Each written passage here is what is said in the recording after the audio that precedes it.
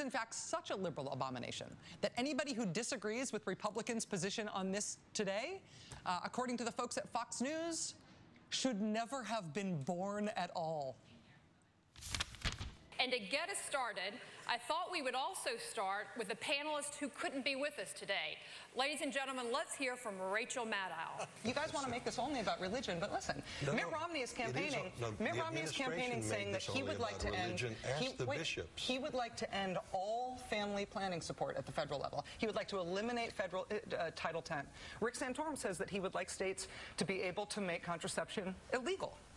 You can try to make this an issue of, oh, Democrats hate religion. But the fact is, churches were exempt from this from the beginning. This is about providing health insurance. And the Republican Party is waging war on contraception at this point. Well, I'm really glad, Genevieve, that you played the Rachel Maddow clip, because I think that she is the best argument in favor of her parents using contraception.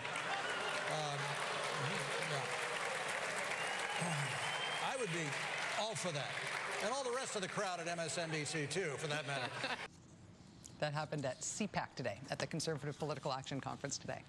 Mr. Fox News person speaking there, I'm sorry that you feel that way about me, that you wish I had never been born. Personally, I'm glad that you were born. Otherwise, how would Republicans get the special Fox News bat signal that it's time to be outraged now about what used to be Republicans' own policy idea?